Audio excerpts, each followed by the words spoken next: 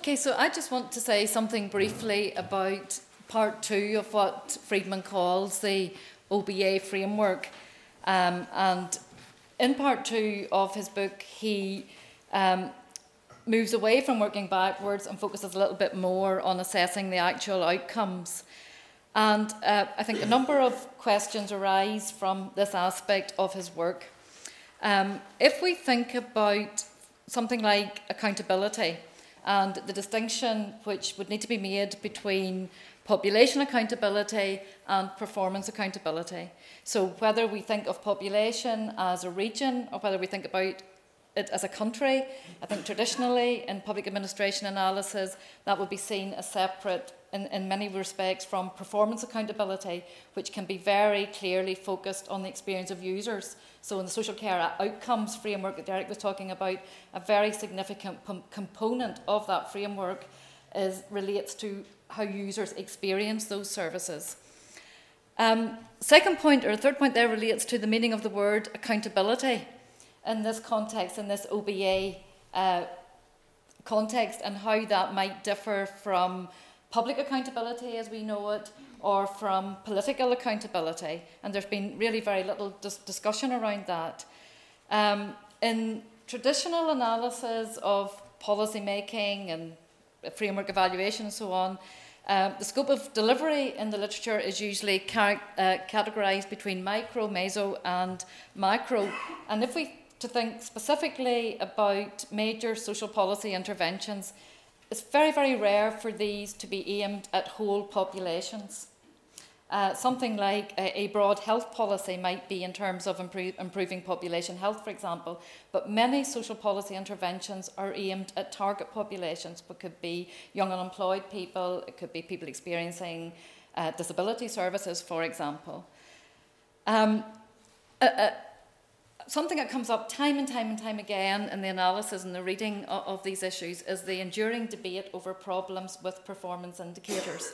So the lack of agreement, as Flynn suggests, for example, around what to measure, around the dangers of data manipulation. I mean, there's been any amount of material written about that in terms of health service management and performance indicators and so on, and how and why those have changed over the years to take account or to try to take account of things like data manipulation, and then problems, as Derek said, of attribution. There's another point, though, if we're thinking about policy making and the use, the outcomes that are identified and the indicators that are identified, and that relates to the fact, I think, particularly with OBA, that these are presented as something which is very objective, scientific almost, because it's very, very statistical.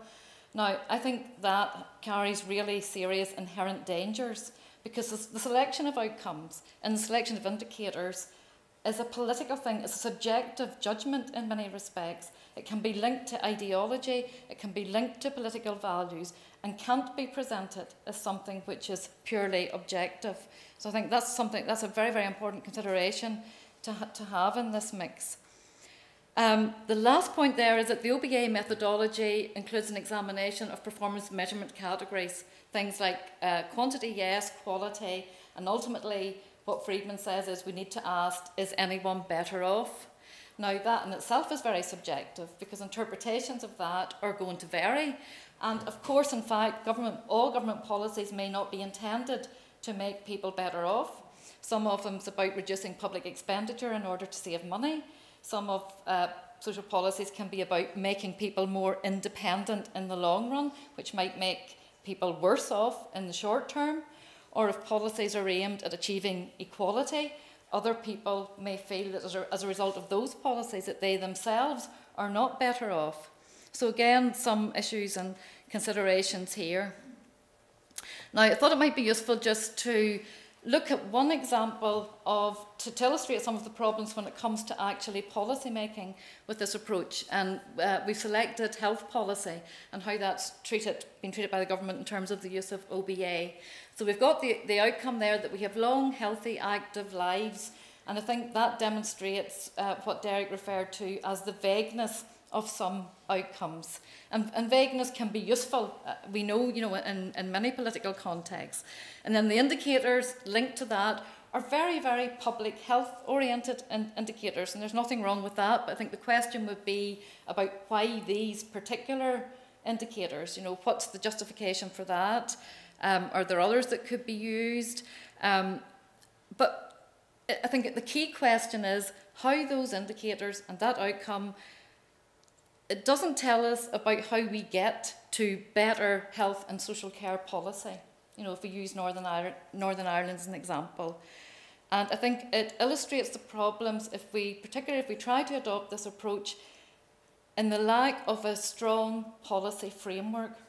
You know, so what are the policies? How are those policies justified? How do we know those are the best policies? What about the funding details? What about the delivery plans? And I think if we were to take another example from another policy area, if we were to look, for example, there's in one of the outcomes in the programme for government, one of the outcomes is to the number of care leavers who are more likely to gain employment.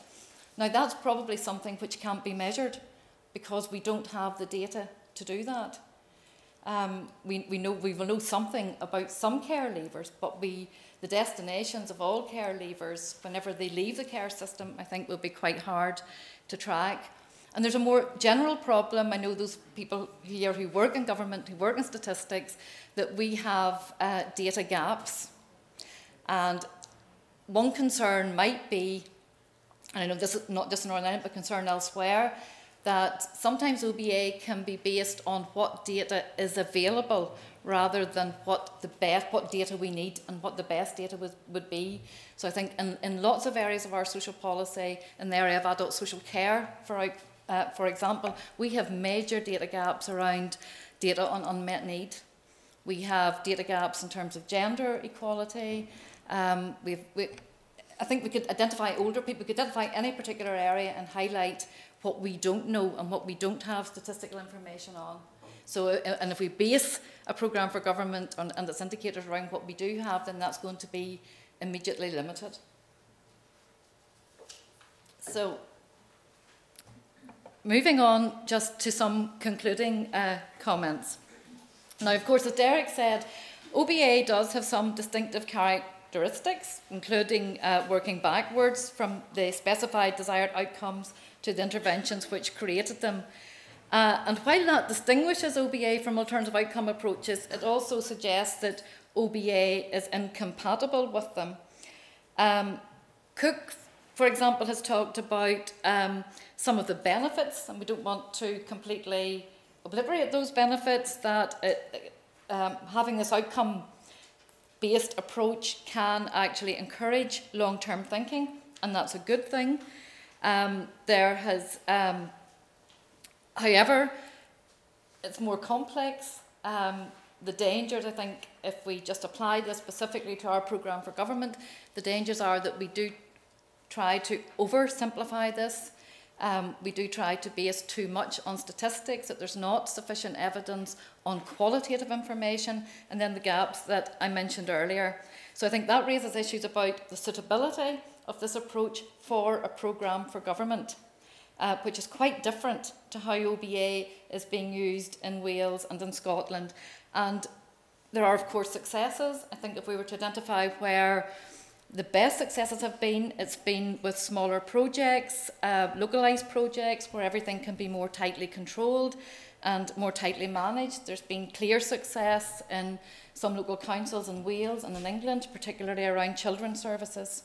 And I think, you know, that illustrates what's required, what are the factors that are required for success in the use of this approach, but it also illustrates the limitations of trying to use it for something like a programme for government.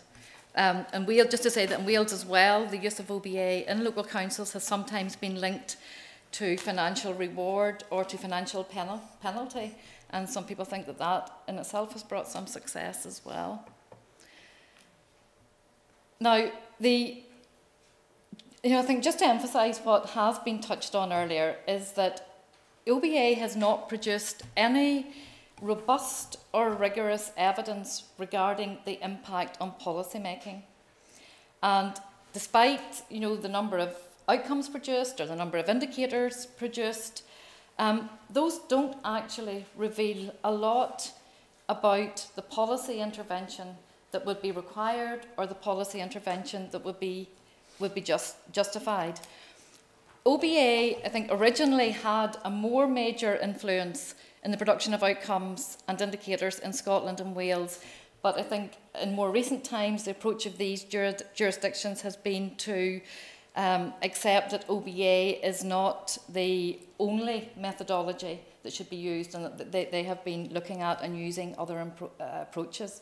Northern Ireland is probably fairly unique in adopting OBA in terms of how it has as a framework for a programme for government.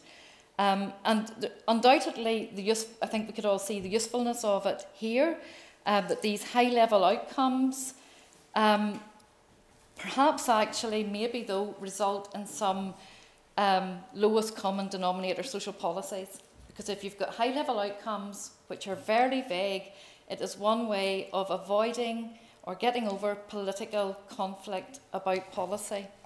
And in a place, in a context where you need political agreement, where you have things like the petition of concern, I think that's quite attractive in itself, but it doesn't get us to better policy making, though, probably in the end. But because of that, because of its usefulness in that context, it's probably likely that if we do have a resumption of the Assembly, that the programme for government will continue to be based on this OBA approach. But just wanted to finish with a quote by Tony Bouvard, which he says that lists of outcomes have been paraded as providing a rationale for government policies, but without any convincing attempt to show how they relate to actual interventions. And I think that's quite an important point to end on. Thank you.